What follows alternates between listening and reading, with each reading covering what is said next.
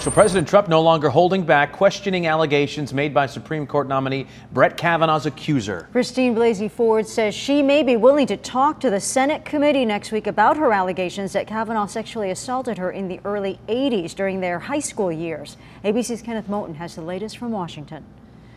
Today, President Trump is ramping up his attacks on Christine Blasey Ford's credibility, the woman accusing his Supreme Court nominee Brett Kavanaugh of sexual assault. He is a fine person. The president back on the campaign trail in Las Vegas defending Kavanaugh, but first sitting down with Fox News. Why didn't somebody call the FBI 36 years ago? The alleged sex assault wouldn't have been a federal crime when Blasey Ford claims Kavanaugh attacked her at a party in the 80s.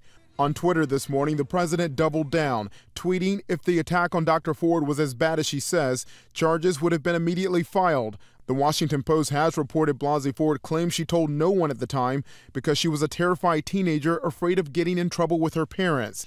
Blasey Ford's sister-in-law telling ABC News coming forward was not easy. I'm sure she's preparing mentally to embrace her truth and kind of get past the things that have made her feel like she has to hide it and be silent. Blasey Ford's team continues negotiating with the Senate Judiciary Committee about her possible testimony next week. But the top Republican in the Senate seems convinced the nomination will be approved. In the very near future,